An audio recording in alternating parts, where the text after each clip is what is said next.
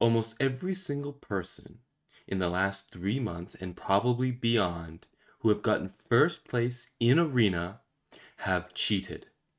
They have been boosted, and not only that, the developers know about the entire situation and they are doing nothing about it. That being said, I'll be breaking down this situation into 3 different parts. First will be who is doing this boosting, right? The second will be how they're doing this boosting. And the third and final part will be what the developer's response to me was. And on top of that, what the very, very simple solution that would solve this entire problem is. So who's doing this boosting? Well, I know personally of 3 different groups. First, being Mad.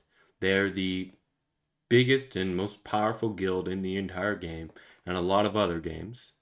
And the second group are just a group of Chinese people, right? And then the third group, and at the moment, by far the most powerful, is the Russians. If you want to be allowed to get first place, you have to go through them. There is no other solution. They are the gatekeepers for who gets first place. Now, the thing is, you don't have to be Russian. You don't have to pay them money.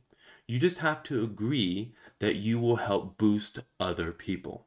I've been aware of this situation only for the last 4 weeks. That being said, I can only personally confirm and show you evidence here that the last 4 people who got first place were all boosted by the Russians without an exception. But what I really want to make clear in this video is that they are not the problem. The people doing this are just abusing a system that has been abused from practically day one. They created it just so that they could fight against Mad, who was abusing the system, right? So if it's not the Russians, if it's not the Chinese, it's somebody else. It will always be somebody else. So don't go on some witch hunt looking for all these people getting their exact names. The reason why I covered up their names is because they're not important. The person and the persons who helped me get this evidence, they're not the problem, right? The game is. Now, how do they do it? Well, the Russians have a group chat on Telegram where they have a list, and every week they take somebody off that list and they boost that person until they get first place in Arena. So exactly how they boost is slightly complicated, but I'm going to try to simplify it a bit here. Let's act like I'm a part of the Russian group and the Russians have selected Fastidious to get first place, okay? And I'm one of the boosters, and I'm going to try to help Fastidious get first, all right? So what would happen is, as a group, we would get as high as we can on the leaderboard, often very high. And then I would face against Fastidious and actively lose against Fastidious. And every single time I lose against Fastidious, Fastidious would get anywhere from 20 to 2 points for each loss. So the next thing we'd do is we'd see who's ever competing against Fastidious, and we would actively target him as a group. So no matter how strong that person's defense is, after a while they'll eventually get knocked down into the lower parts of the ranking. So me and other people in my guild have personally dealt with this and have evidence to show it. As you can see here, it's pretty ridiculous. This is so efficient that they can get people who have no business even being in top 10 or top 20 to get first place. Now on to the developer's response. I sent to them almost all of the evidence you guys saw here and even more. And I came together with a group of other really high level arena players, and we came up with a solution that would only affect the top 50 players in the game. I presented that solution to them, and they came back after about a week and a half with this response right here. The team informed me that after an internal evaluation, they believe the scope for changes is quite limited. Any changes at this point would affect more regular players, so they are unlikely to make adjustments for now. However, they will continue to monitor the situation and they will keep us updated if there are any new developments. Now, that is a very disappointing nothing burger of a response. Now, before I delve more into their response, I want to tell you guys the solution that we proposed to them, okay? As you guys remember, the main two problems are this. People are purposely losing against people, and people are purposely targeting people they want to lose. Okay? So here's the first part of our solution. First off, these rules would only apply to the top 50 players, but excluding the top 2. Every time you lose against someone's defense, after the first 2 losses, that person gains 0 points from defending against you.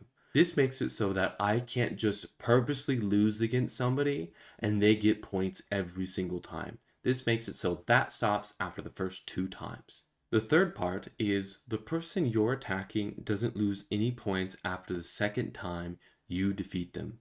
AKA, if a group of 40 people or so are attacking one person, they can only attack that person twice.